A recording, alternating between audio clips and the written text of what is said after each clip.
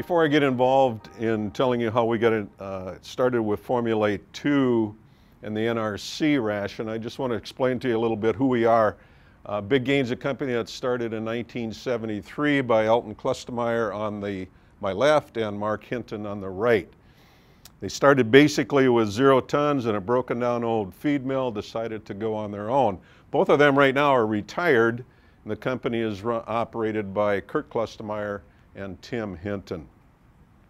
We started in that broken down mill, like I said, and in 1981 we built the first phase of a new mill operation, tripled our capacity, and we're quite proud of that since we were the first computerized mill built in the state of Minnesota. By 2000, we could no longer manufacture all the feed that we needed to, since we had moved into southwest Wisconsin. So we purchased a mill there, and I'll show that to you in a second. But by 2006, we needed to expand again. So the twin sister of this mill was built at that time. So this is our main manufacturing plant, in addition to our main office, as we would call it. This is our plant in Lodi, Wisconsin. It's located about 20 miles north of Madison, right on Interstate 90. So if you drive by there, you'll see this plant. You can't miss it. As we move forward, I just want to talk to you a little bit about our company, a little bit about our customer background. We work with herds up to about 1,200 cows, but the majority of our herds are in that 75 to 300 cow range. Most of these farms have maybe 1,000 acres of land, give or take a little bit. They raise their own crops, most of which, or almost all of which, is fed to the dairy herd, including replacement heifers. Family provides most of the labor, although when they get up to that 300 cow range, some of those guys are going to hire some milkers, most likely.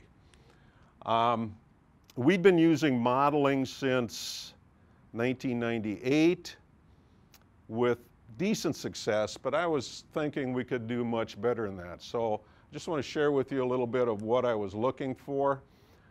One of my customers came to me a couple of years ago, and he said, "You know, Wayne, I pay freight to have my milk hauled from my farm to a milk plant. That's based on volume, and if I can ship more protein or butterfat than water, that's more profitable to me."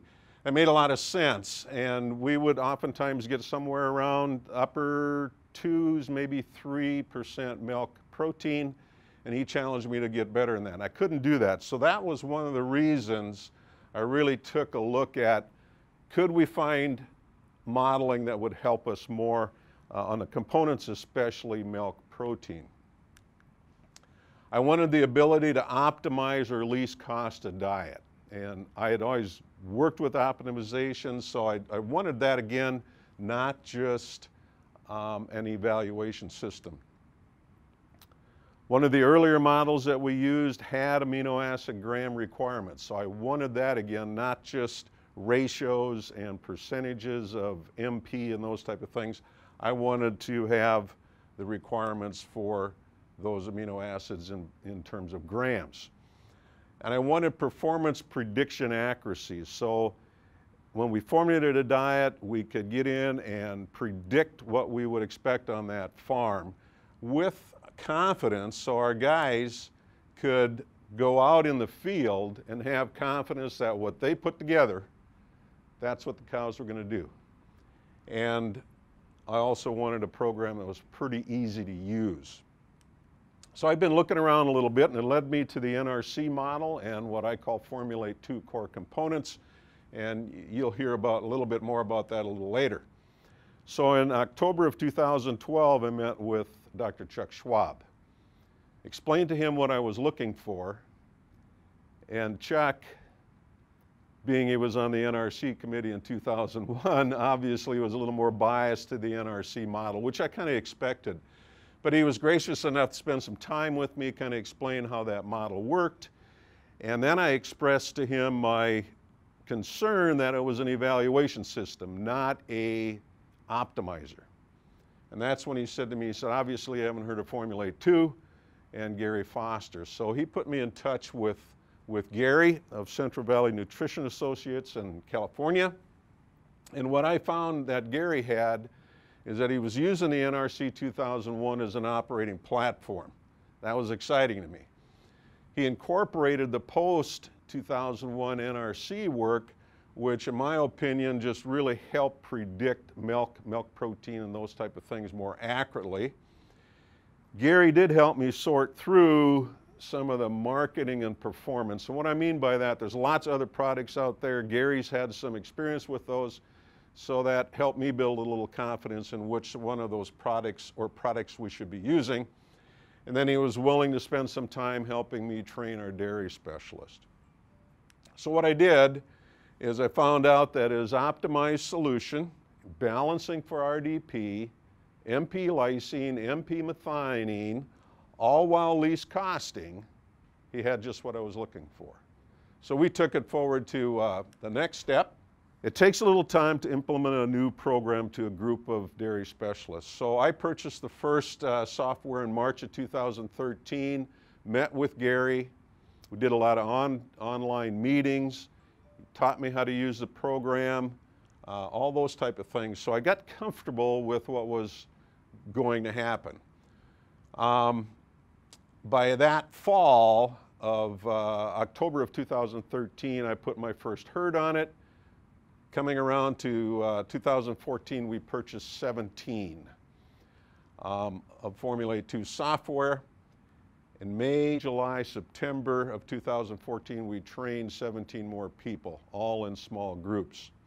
When I say we trained, that was the help with Gary. I did a lot of some of this right in my office to begin with. And then in September, I believe it was, Gary, you and Dr. Schwab came out, and we had a larger group training, about 2.5, 3-day type training. It was very great because Dr. Schwab was able to help us understand amino acid balancing better.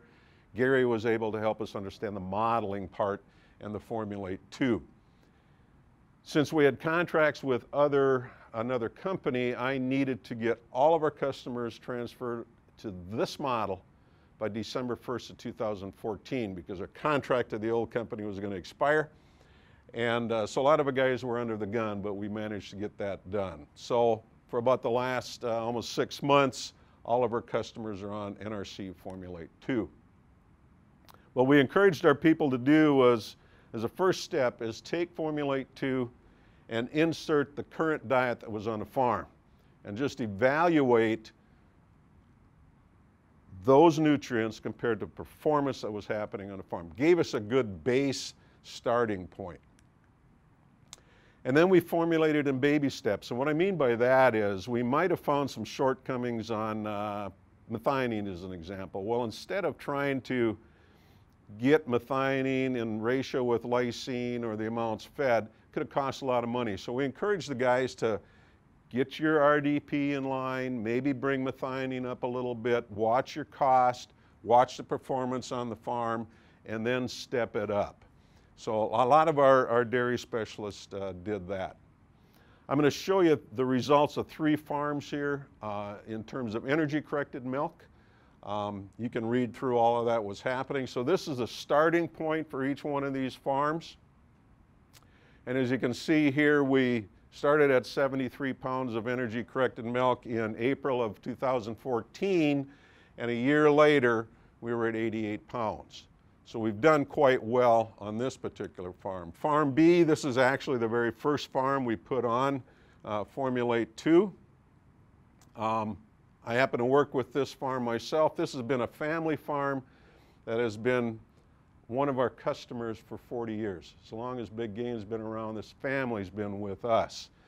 This is the guy that actually told me he wanted to ship more milk components and not water. So it's actually worked out quite well. We can see we got up into greater than 100 pounds of energy-corrected milk. Visiting with him last week, he was at actually pushing this 101 again, energy-corrected. Components very good, milk tank doing quite well. One thing I want to add, all 3 of these farms, none of them are using Posilac. This is the only one that milks 3 times a day. So, for whatever that's worth. An interesting thing in Farm B also is look at the change. Remember, here's where he started amino acid balancing. Look at the change here on pregnancy rate. I have no statistics or data or anything to back this up, but there's something going on. I can explain this to you, where he got as low as he did. That was 2 weeks in Maui. And I think that's all right also. But somewhere around here, about a year after he'd been on that program, we're doing better on reproductive performance. So is that a result of better job of amino acid balancing? I don't know that for sure, but I understand it could certainly be a contributing factor. Farm C, this is a brand new customer. Quite honestly, what happened here is our current ration balancing software with Formulate 2 has helped us get this guy. There's no doubt about it. And when we start seeing ECMs of greater than 100 pounds, it's going to be awful tough for someone to take this customer away from us. So all in all, we've had some pretty good success. I do want to explain to you what we had to go through to move from one model to another model. So I call 2014 a blur. Generally, and most of you would agree, that people don't like change. I'm not a lot different, but I knew I was going to have some challenges when I went to a team of 15 to 17 men and women saying, we're going to change models. Well, that happened, so I was a little prepared. Training on a new model while maintaining business, that's key, requires a lot of patience, persistence, and a lot of extra work. And some of these guys didn't want that. But we managed to hold them all together. We did it in small groups, and I think it worked out okay.